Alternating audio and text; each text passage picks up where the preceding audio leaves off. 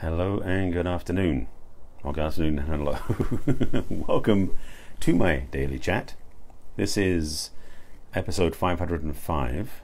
Yes, we crossed over the 500 mark last weekend, and the topic today is actually part 6 in a series.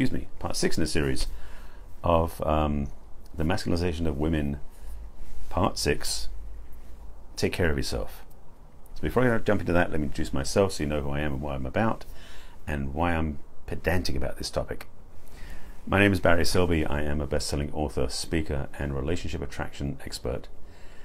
And I help strong, successful women find and create balance in love, life, and business. I'm also a passionate champion for the divine feminine. And every day for the last couple of years, I've been doing these Facebook Lives called Messages from the Masculine to inspire your feminine heart. So today is episode number 505. Yes, there's been a few. And the topic today is, it's actually part 6 again in the series. So it's the masculinization of women, part 6. There's been 5 parts before this. And this is, ladies, please take care of yourselves. And this will touch on a couple of items I did yesterday and the day before, which was Softer is Stronger, which is 2 days ago. And yesterday was Stop Competing. I remembered, that's good. So, and there were more before that because that was part 4 and part 5. This is part 6. So I'm expanding on what I talked about yesterday and the day before. And if you want to know what I said yesterday and the day before, you have to go back and watch those. That's episode 504 and 503. Yes, a lot of these out there. So let's jump in, shall we? Because I'm not just talking about, well, let me start with what I know is the obvious part, and then we'll get into some deeper levels that maybe you haven't realized before. So 1 is putting your self-care as a priority in your life. For some people, women, let's talk about women, since this is about focusing about women who've been masculinized, there's this forgetfulness around self-care, around self-love, self-support, and self-love, basically. And this drive to succeed in the world, to be in business and do what you need to do, as I mentioned in previous broadcasts in this series, have been that women have forgotten how to disengage that masculine behavior to come back to the feminine, which is, a lot of women fall into this trap. So I'm suggesting this might be something you do differently, where you actually realize when you get home, you can disengage that wiring, that circuit that keeps you driven, pushing, competing, making things happen, so you can start taking care of yourself. And I did mention a couple of times how doing self-care practices that are feminine are really smart choices. And as part of the self-care package I'm talking about. But these are the obvious ones. So meaning that you get enough sleep, that you take care of yourself with exercise of some sort, that you eat healthy, that you drink enough water, that you take baths and with soap suds and candles and nice music, which I recommended 2 days ago. Oh yes, one of those. So those are things that are pretty obvious. Now here's a couple of things you haven't thought about before, perhaps. Self-care and taking care of yourself also means stop carrying judgments against yourself. Should I say that one again? Stop carrying judgments against yourself. It's so easy for us to forget that the internal process we have in our minds and in our hearts too can be attacking our well-being and our self-esteem whilst we're doing self-care activities.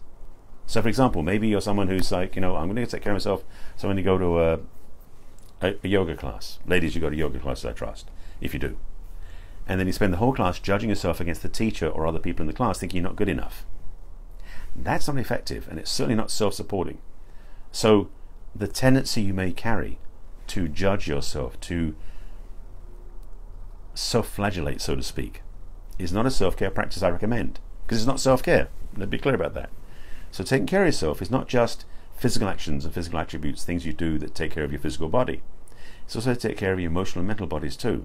Speaking of emotional bodies, another self-care practice I recommend highly, besides forgiving yourself for those judgments, is to take care of yourself by loving yourself. It's such a temptation to hold grudges against yourself for what you didn't do or did do with somebody else, for not succeeding or getting the pay raise or not doing the right thing or saying the wrong words or whatever it is you did. Now, making mistakes is one thing, and yes, having some sort of course corrective action is a good thing too. However, when you're not actually focusing on making peace with those things inside by releasing those pains, those judgments, those stabs to your own heart. When you start doing that actively, that becomes more self-care focused. So self-care really is, and taking care of yourself is not just a physical activity. It definitely is an emotional and mental thing too. A mental practice. There's a good word, practice, that I highly recommend. And if you haven't been doing this, here's some recommendations. Besides the list I mentioned of self-care activities, being exercise, food, sleep, water, those sort of things that are simple things you can do physically. Also, do these things daily.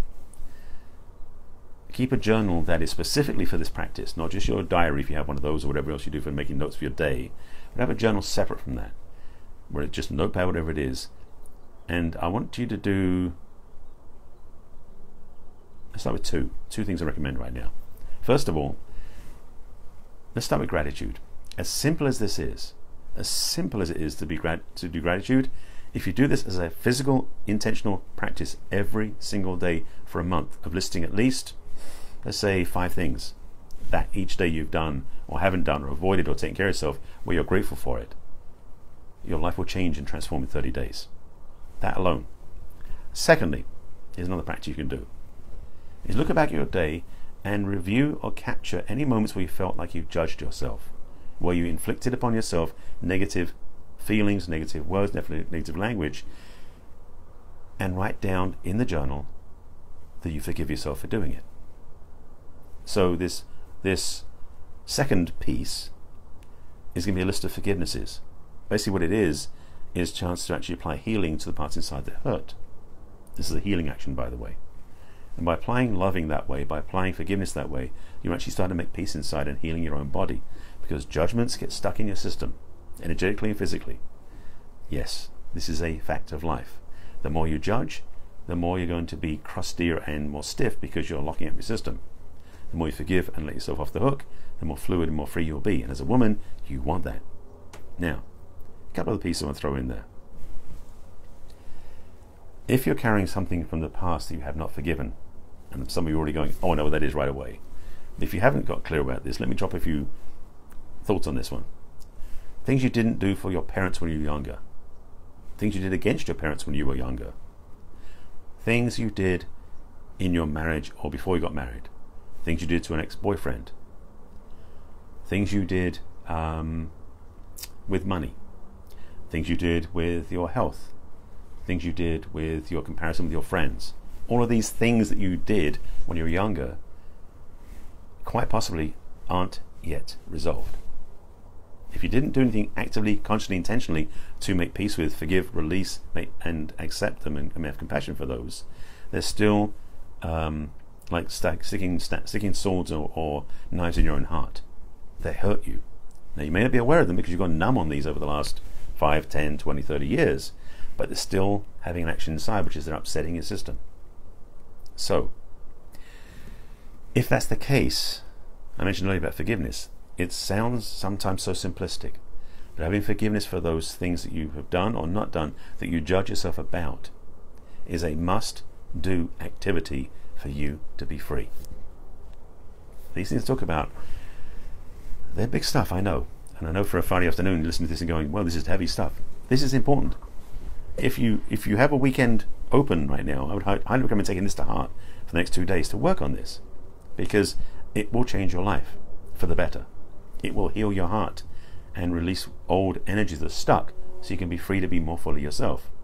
The benefits of doing such a simple thing as having gratitude for your day and for forgiving yourself for past judgments is it renews you, it restores you, and for many women out there, it softens you back to your power. And I mentioned this 2 days ago, was a softer is stronger.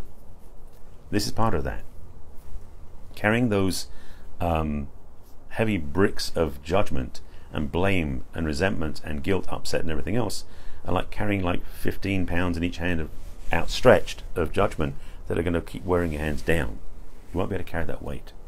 So rather than dragging that weight around and feeling exhausted, worn out, upset, ringing a bell, doing this sort of work will free up your energy so you can be restored. So whether you have 6 hours of sleep or 7 hours of sleep or 4 hours of sleep, Doing this will give you more benefit than those many hours of sleep, in fact.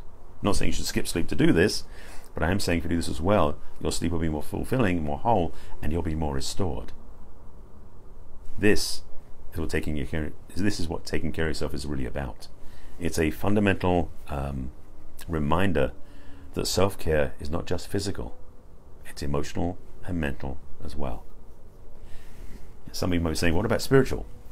The truth is that you don't need to take care of yourself on the spiritual level because spirit is not impacted by daily life.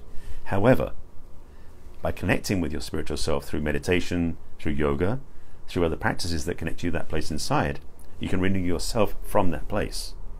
Because connecting to spirit is tapping into an endless support system, and it can restore you.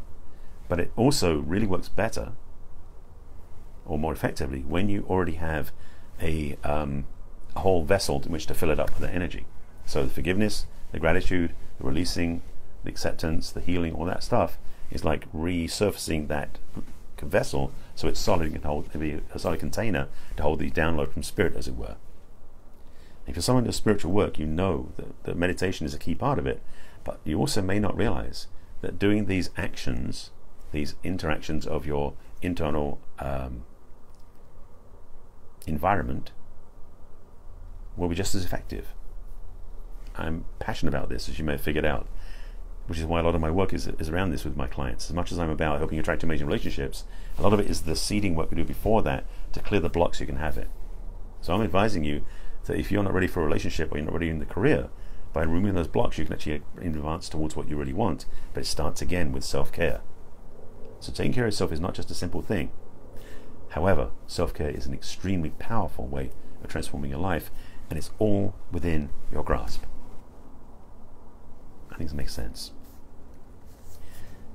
For those who haven't seen my broadcast before, I do have a couple of things I invite you to check out, because if this is something you were stuck with and you want to move forward on, I have 3 or 4 things I can say you might want to jump into. One of which is my self-care practice. I've talked about it so many times, and it really is this straightforward because it is about honoring yourself and raising your own vibration, like filling up your own tanks first so you can function in the world more effectively.